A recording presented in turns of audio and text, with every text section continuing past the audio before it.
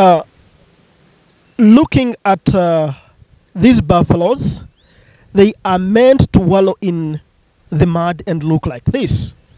After wallowing in this mud, they later go over the land to graze in this savanna, and you find the mud suffocating the ticks.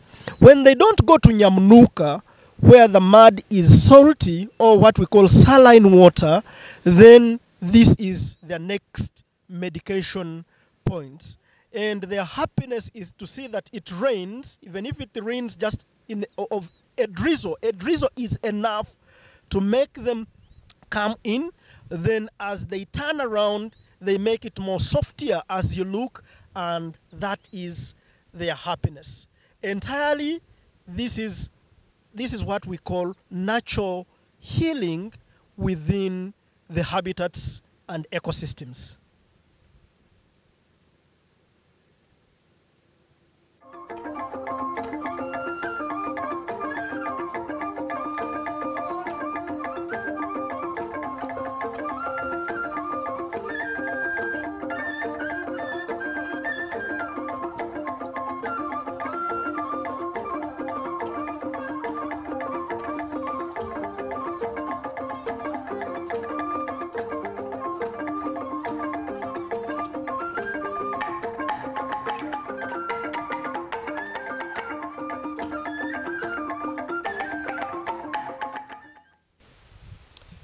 As you may look at these buffaloes in this crater, some of them are standing in the mud, but you almost look at them as if they are also meditating. What does this help them?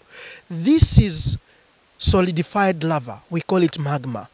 And because it is hot, there is sun, you find there is a lot of vapor that comes within the mud.